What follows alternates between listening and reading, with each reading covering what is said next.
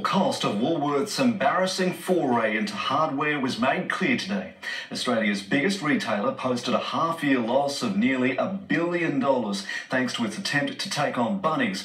The company's also named a new chief executive whose job it'll be to fix the mess. Here's Andrew Robertson. The all-new Masters, it's a must-see. But today we saw what a disaster Masters has been. The company would have made a half-year profit of $926 million, down 33%.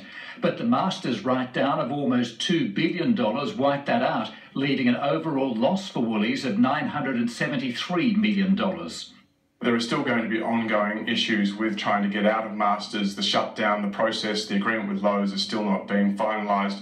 But probably more worrying for Woolworths is that its core supermarket business continues to struggle. Loss of profitability, the loss of sales are showing that the fresh food people need to deliver on the fresh food people to get the result, and I don't think they have been. And if the problems in Masters and supermarkets aren't enough, Big W is still dragging the chain, with profits there falling nearly 40%. While the Woolworths result was a shocker, much of it was expected. The real interest today was on the future and the appointment of the new chief executive, and that's where many people were surprised. After what it called a global search, Woolworths has plumped for an internal appointment, the man who currently heads its troubled supermarket division, Brad Banducci. I think to bring somebody from within the business, you're just going to get the same result.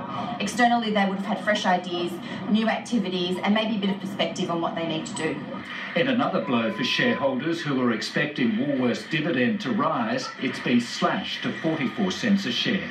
Andrew Robertson, ABC News.